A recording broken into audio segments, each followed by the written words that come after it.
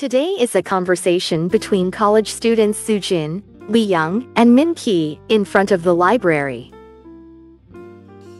I am naturally pretty. 나 원래 예뻐.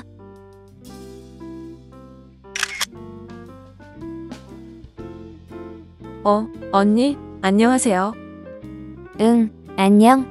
언니, 오늘 정말 예뻐요. 나 원래 예뻐. 아, 네, 옷이 너무 잘 어울려요.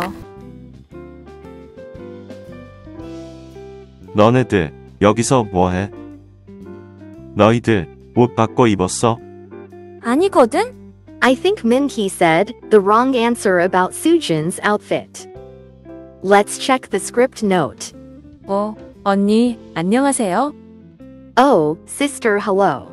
응, 안녕. Yes, hi. 언니 오늘 정말 예뻐요. You are so pretty today. 나 원래 예뻐. I am naturally pretty. 네, 옷이 너무 잘 어울려요. Oh yes, the clothes suit you so well.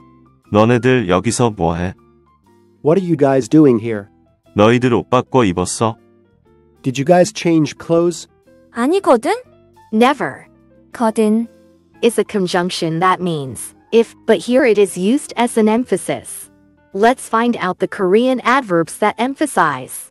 I am 나는 naturally 원래 pretty. 예뻐. Adverbs emphasized in Korean come before verbs or adjectives. 옷이 Clothes, 잘 well, 어울려요. suit or match. Let's remember the adverbs that are used a lot in Korean. 정말, 정말로. 진짜, 진짜로. 많이, 너무, 완전. 완전히. 시청해 주셔서 감사합니다. Thanks for watching. And don't miss the next drama.